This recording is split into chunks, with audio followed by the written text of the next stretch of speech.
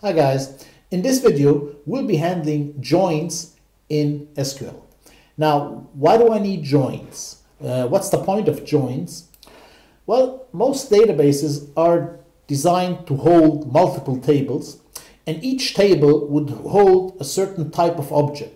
And if you look at this Formula 1 table here, database here, you'd see like one object is the drivers, and that's all drivers are put in a separate table, and all driver details are in this table.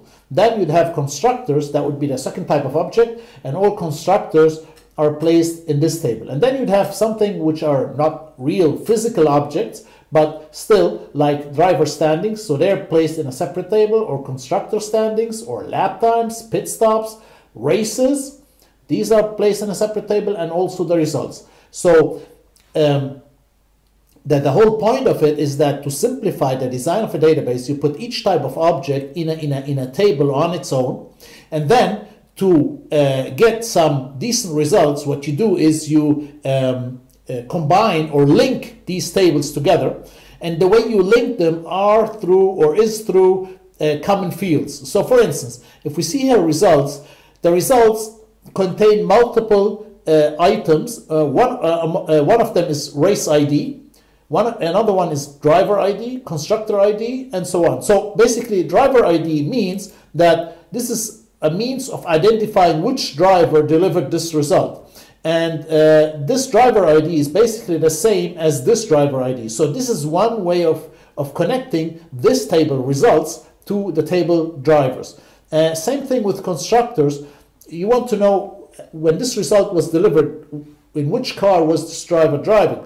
And this is found out through the constructor ID. This constructor ID here in the result is the same as the constructor ID here in the constructors. And the way you link up these two tables is via those fields constructor ID. And the same thing is valid for races and so on. So how do we go about building joins? Well, there are multiple types of joins.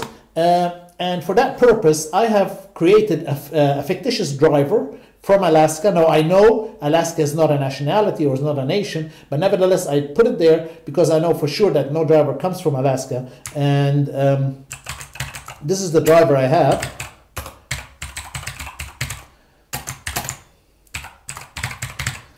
And if I run the query, that's the guy I got. And now let's do some joining.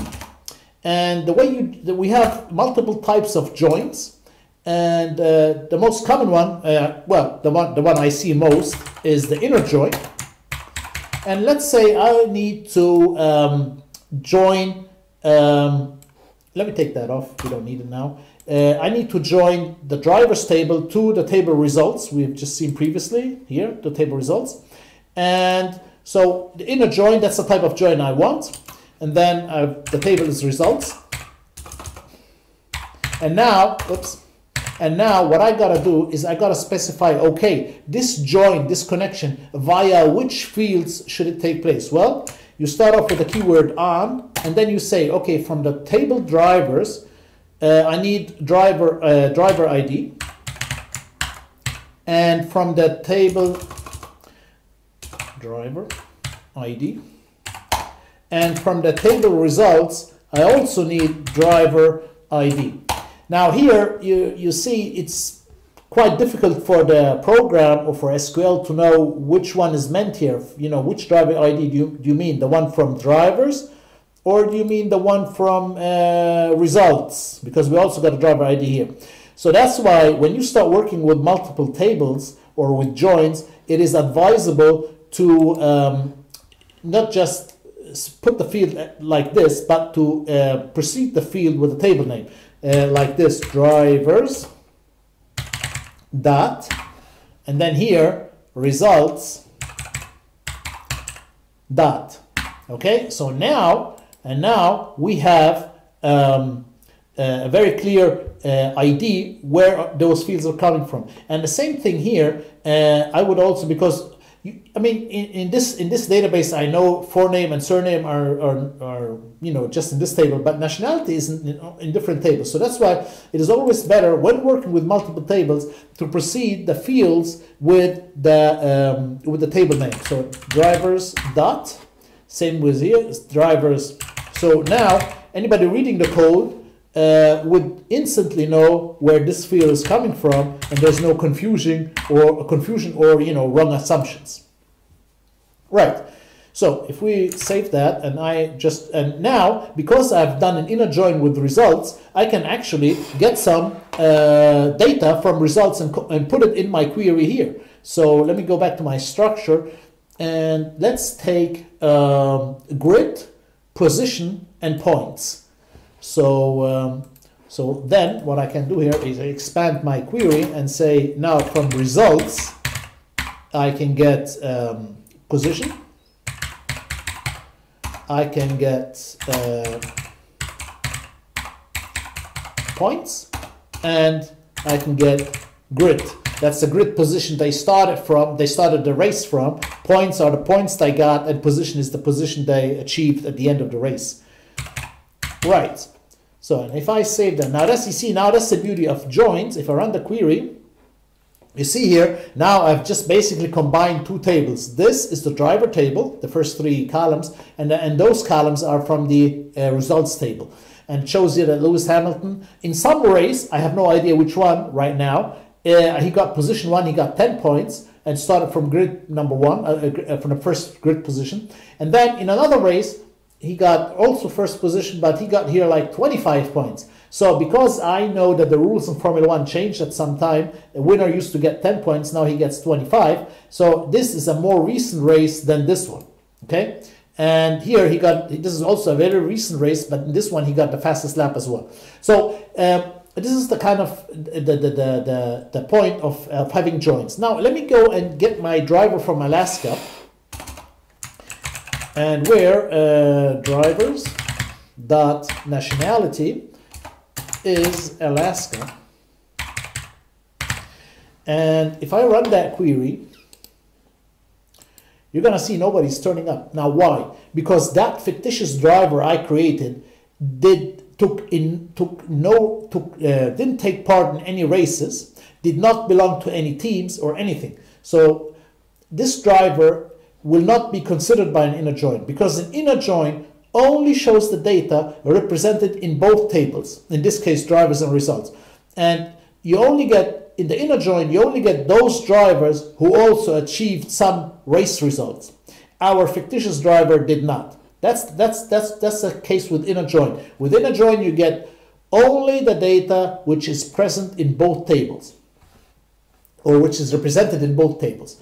Now, if I use the left join, with the left join, and left is in reference to, left of the equal sign, with the left join, I would get all drivers, and for those drivers without any results, you will have null. And if I run that query, you will see now our Alaska driver has got null because he did not take place in any races, and hence he has got null for his positions, points, and grid. That's the effect. So it depends. What do I want? Do I only want to see those drivers who achieved results? Well, then I need an inner join. Do I need to see all drivers regardless of their results? Well, then I need a left join. And the right join is exactly the opposite. In this case, you would see all results, and those results without any drivers, they would have null here for the drivers. And then the fourth type of join is the outer or full outer, and that would show everything from both tables. And there, where there's no common ground, let's say if you have a race where no drivers took place, you would have nulls, and those drivers who took in no races, who didn't take part in any races, they would have null as well. That's the full outer join. So these are the four types of joins you have. Like I said, the most I've seen is like inner, left, and right. Basically inner and left, that's the most ones I see. Left is used when you need to see all drivers regardless of their position or of their results, and the inner is the one most used because there you have the combinations. Now in our table, in our database here, it doesn't matter whether they use left or inner, because all drivers in our database have taken part in some race. So you will not have a guy like this guy who's in the driver's table and who did not take place, who did not race anywhere. That's why I had to create this fictitious driver, just to show you this thing. Because all the drivers in our database took place in a race, were in a team, so there is no nulls. So that's why I had to create this driver. Anyways, Now we don't need them anymore. Point is explained. And if I now run the query, you'd see I get the same results as before. It doesn't matter whether I use left or inner or right. It doesn't matter because, like I said, all drivers have taken place in a race. Now, we can now expand that query and include, in what team did this driver drive, and what's that race called, and what year was the race, and so on. So now if I look at the structure here, I can see like results has got not only driver ID, but it's got like constructor ID and race ID. So I can now, these fields allow me to do joins with both the constructors table, where is it? Up here, constructors table, and the race table. So building that is pretty similar to before. Again, do inner join, and this time I take constructors, and again the combination is on constructors dot constructor ID, and that is equal to results dot constructors ID. So that's the first one. So now with that join, I'm able to get some data from the constructors table and combine that into my query here. So the only interesting field in constructors is name. So I would just take the name. There's the driver. So now we can have the constructors dot name, and let's call that team. And if I run that query, you see now I can see Lewis Hamilton in McLaren and so on. And actually, I don't need the nationality anymore. So you can just compact the query more. Right, so we got the constructors. Now what we can do is get the races as well. So we do inner join with the races. And here, again, it is on races dot race ID, and that's equal to results dot race ID. And now we're able to get some data from the races table, and that would be year, round, and name. So here I can get like, so now we have races dot year, and then we have races dot round, and then we have races dot name, and we call that race. And you see here it's very helpful when you are working with multiple tables that you always precede the field names with the table name, because here you see we have in constructors a name, we have in races a name, and so on. Nationality is also represented with the drivers, with constructors, and so on. So it's always better when working with multiple tables not to use just the field names, but use table name dot field name. So and races dot name, we just call it race. And if I save that query and run that, so now we have full data.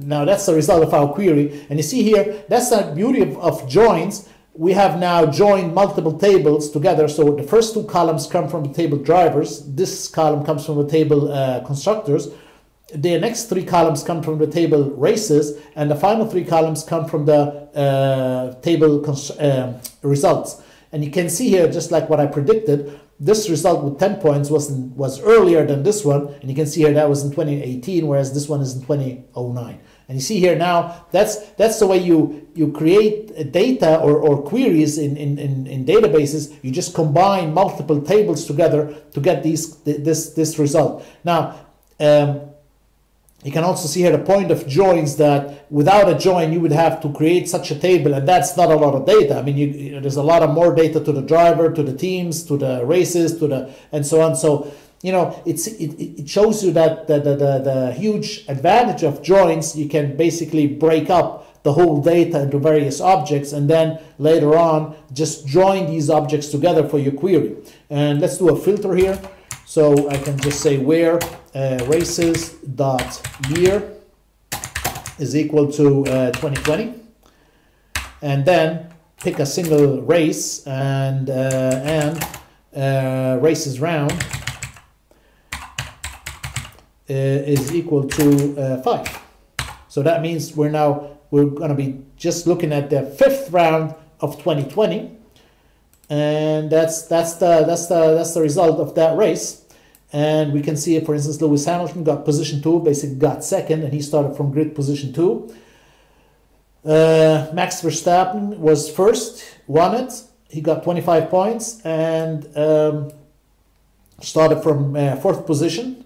And that's just that race. And obviously, you can also add further details to the circuit and so on. So you would have to do another joining the table circuits in addition to all of these 3, and then showing circuit data here in your query. So that's the way you deal with joins. And like I said, you have to decide what kind of join you want. If you just want to see the data which is represented in all tables, then you'd use inner. If you just want to see the data from the left table, you'd use left join. If you need to see the data from the right table, you use right join. And if you need to see all data and nulls where there's no common ground, then you use full outer join or outer join, depending on the database system you're using.